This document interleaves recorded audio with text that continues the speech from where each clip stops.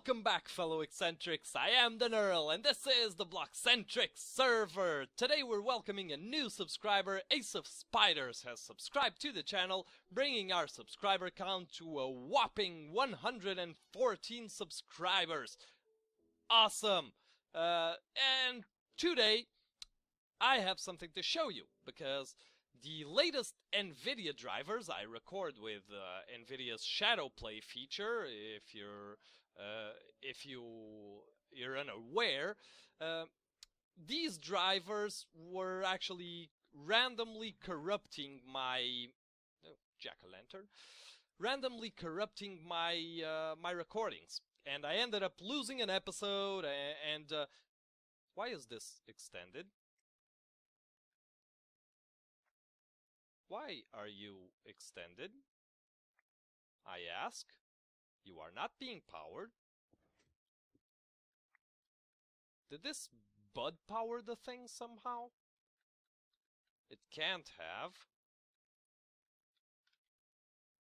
That one retracted, and it's just the same. Okay, whatever. It randomly corrupts recordings, so I had to roll back, and I lost an entire episode, and then the server was down, and then I couldn't record for another day, and I am just so behind schedule. Anyway, I did this. And this is a pumpkin and melon farm, which is going to be very helpful to get stuff to trade with our future villagers if that bug ever gets fixed. So now all we have to do is ensure that, well, a couple of things. First, that everything is lit, and while we don't actually start with the trading, I'm just going to put these jack-o'-lanterns here, because I don't have enough. Well, I have enough glowstone, but oh no. But I don't wanna use it up. Crap. Get me out of here. By now, whoa. By now I'm sure you realized, no. I'm sure you realized how this thing works. Water pushes everything to the middle, pushes everything there, and then I want a stream that takes the items up to maybe here-ish, and then lifts them up. So we're gonna use an item elevator for that, and stores them where we need. Are you freaking kidding me? I asks. And it is raining, and I can't go up this thing.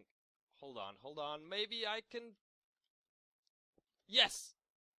Okay, we're low on some resources anyway, so we might as well get a little exploration going. Ugh. Okay, screw that. Get a little exploration going. Wow, that took me far. And I am almost dead already. Awesome. Off to a wonderful start. Whoa. I also want some... I also want some other stuff, like diorite. We're gonna want some diorite, because I am going to use a lot of diorite to cover up the that farm there. It's the best thing. There is the second best thing other than quartz, because I really want something white there to go with the futuristic type deal. So that requires white stuff, and don't be a perv, please. And white stuff is hard to come by. No. So, well, it's not hard to come by, I just don't have any, because I started playing before 1.8 came out. And this is going up. Okay, so let's get this show on the road. I know there is a ravine somewhere around here, because I dug straight into it, but that was when I was digging the actual thing. And now I have to re-find it. I'm probably already lost and going completely the wrong way. But yeah, so couple of actually pretty meh things happened. My mouse actually got got pooped. Yeah, mouse pooped. Well, not completely, but the left click button, it's like it lost the spring, so now it doesn't return to its original position, which is a little bit of a problem. Um, so I'm actually playing with the mouse, but let's see if these guys are still retarded. No. Whoa, ow. Hi. Come on, die. Which is kind of a problem. So I put in, wow, all the creepers. Hey you, come on. I may be in trouble here. Okay.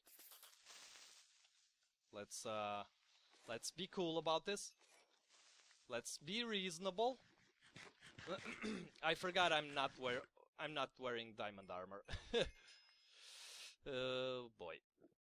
So I actually put a bit of paper, of folded paper, underneath the button so that it kind of gets springs back. I know it's a very poor substitute, but what the hell was I supposed to do?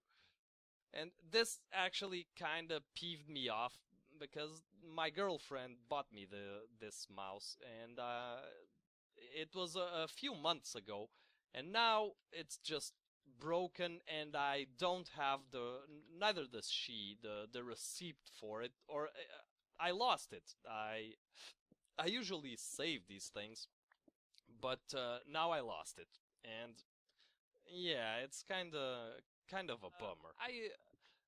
I recently I was recently challenged, sort of challenged, to show a picture of myself when I was a little boy, and I found one that was so ancient. I'm gonna try to put it up if I re-find it, or if I find the scanned version of it, the digital version of it. It was so ancient, and that picture was of my first kiss. Yes, I had my first kiss at about age 3. It was with, oh dear lord, we have to go up. At about age 3, it was with, we're still friends. We're still great friends. She's practically family. Uh, she and her mother, just so you see what kind of a relationship it is between our families, I thought that the mother of the girl I kissed, I thought her mother was my aunt on my mother's side. I thought she was my mother's sister until I was about, I don't know, like 15 or something. It was really, we're really close. That's what I'm trying to say. So when we were, whoa, this must be the ravine.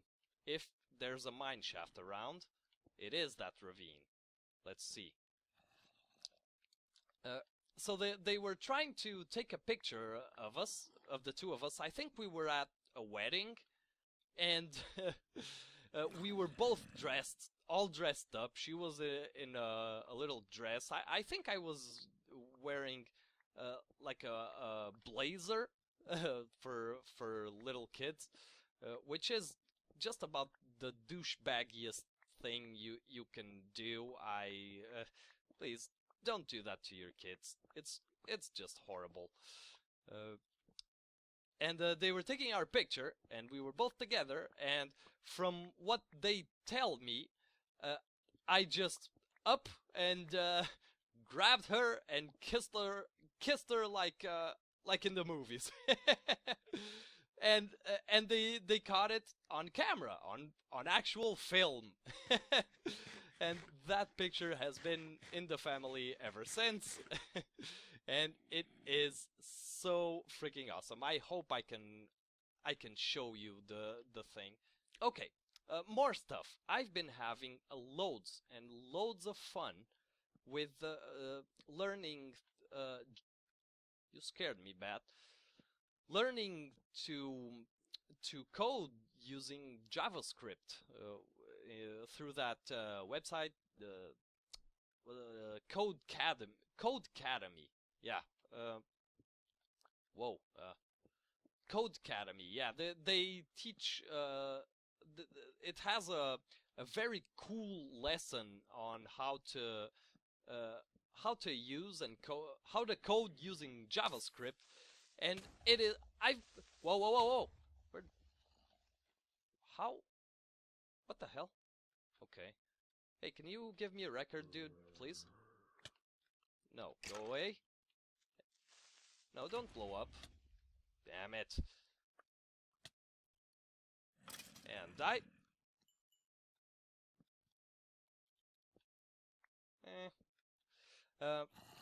Using JavaScript, it is very fun. I am very addicted to it, and I'm starting to wonder if I want to try to do more stuff with it. Well, not with it, as I learned, you can't really do a lot of stuff with JavaScript, or a lot of well, you can't really make a game, for instance, but Java itself, I'm still trying to understand how all of that works. I mean, learning the syntax is one thing, but understanding what is all this, that's a whole other issue entirely. Oh, 13. Okay, a gold horse armor and a saddle. I want the saddle. I think I'm gonna keep the horse armor too. But if I manage to squeeze in a few hours a week at least of coding practice, I am going to play around with it quite a bit more. They're above me. Oh, there you go. Come here, dude. Seriously. Die. I am going to play around with it quite a bit more, because I am really interested in seeing what I can do. I would really like... Oh, we're at the Mesa biome. Yeah. So it's back. We are way off. Why can't I... Oh, 64, spider I go. I would really like to try and code an economy simulator.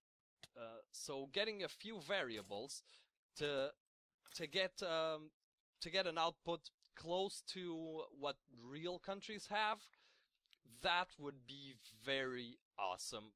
And I hope that within a couple of years I'll have what it takes to make such a thing. It would be a very interesting project, and it would mean I don't have only YouTube outside of work. It would also mean another thing, which I think is very important, which is, oh dear Lord, which is knowing how to code. Because there are, I've seen that there's a couple of countries, I don't know, maybe Norway, Sweden, I'm not sure, that are actually either starting or have already started putting code, software coding, in their primary school curriculum, or at least secondary school. Which makes sense. It's not about that. It's because I think that I'm 28. If I reach, let's say, 55 or 60, and I have no idea, absolutely zilch idea about how to code, I think I am going to be as far from reality as the older people today who can't use the internet, for instance, or a computer. Maybe not as bad as people who can't use a computer, but probably as bad as people who can't use the internet.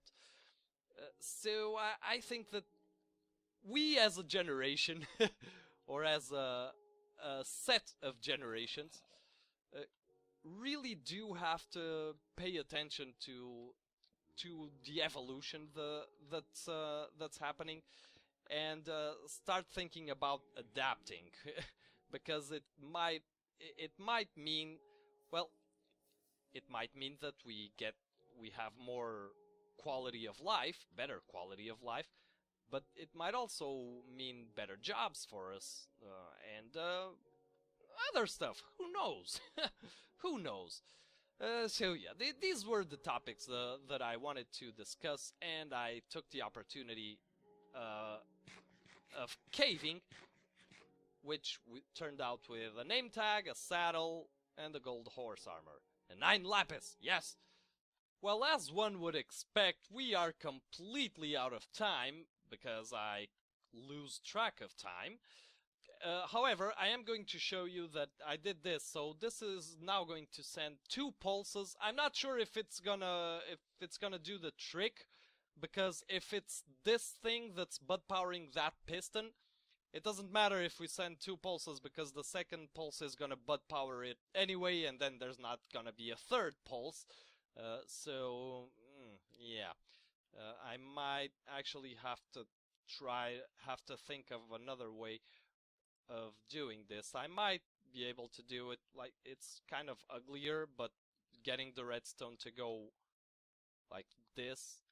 But this might actually butt power it too. So I'm gonna give this a shot, and if it works, it worked. And I can't show you what I'm going to do for the shell. That will be for the next episode, but all I can say is that I am going to work all night on this tonight, and next episode you are in for an awesome surprise, I hope. Well, everybody, thank you very much for watching. Please do leave a like if you enjoyed the episode, or a dislike if you didn't, and until next time, as always, I have been the Neural, and I hope you have an awesome day.